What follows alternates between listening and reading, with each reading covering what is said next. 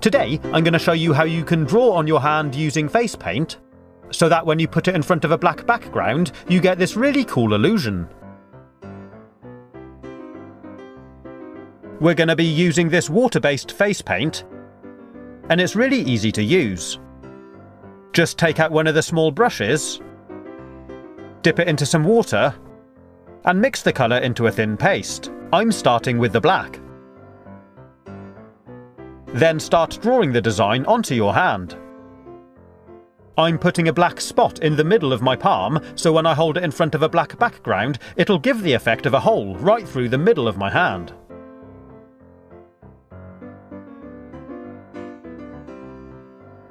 Next, I'm taking another brush and I'm going to mix the red into a paste. And I'm using this round the edge of the hole to try and give it some depth. You can add some other colour and darken it down with some black.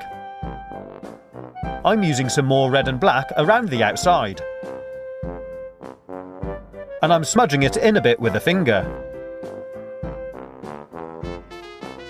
You can highlight certain areas with some white, and keep adding layers of colour until you create an effect you like.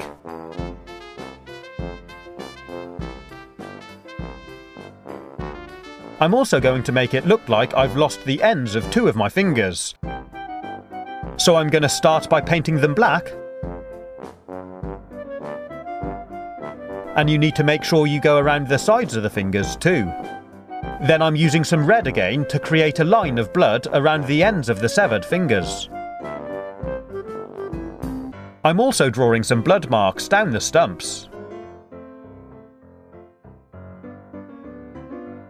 I use some black to darken it down a little, and highlight other areas with some white.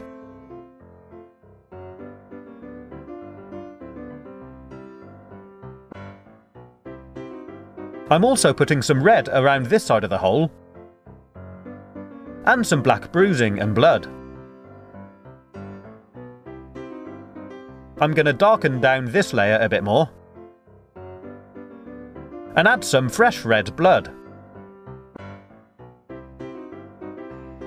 And that's our special effects makeup complete.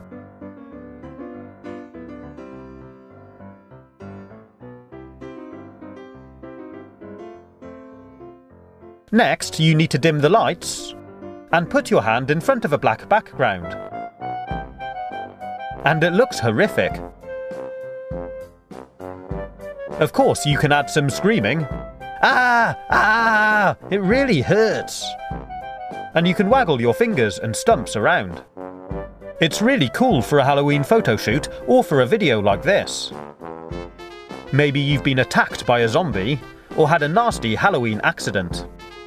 It looks better through a camera than it does in real life. And you can make it look like you're putting your finger in the hole. Or even a pencil.